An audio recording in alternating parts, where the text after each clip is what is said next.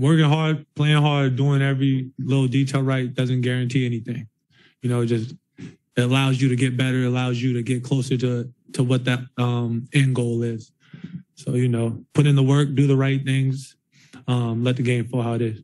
In addition to that, knowing that you guys are going to have reinforcements soon, what are some things in terms of the urgency that you guys played with tonight that needs to carry over the rest of the way?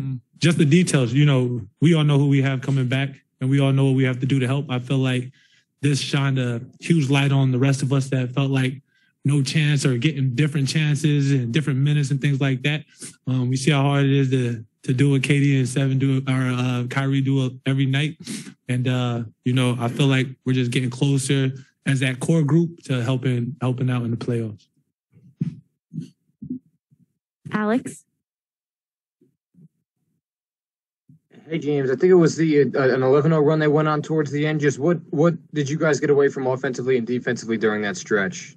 Give them some kind of credit. They were playing packed defense. Something we seen last night. But they turned it up a little bit in the second half.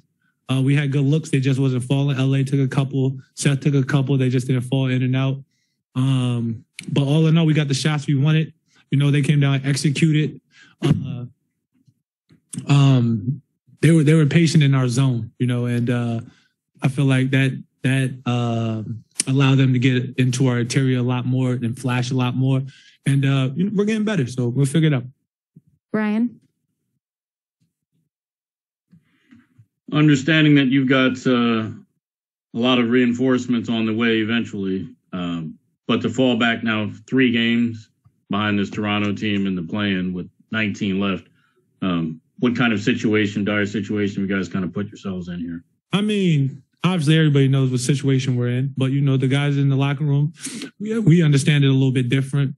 We understand where we're at. We understand how close we really are to becoming what we want to become this year. And, as long as we keep playing with no excuse mentality and next man up, I feel like we're getting better. Hey, James, were you surprised by those 2 defensive 3 seconds calls on LaMarcus? Absolutely.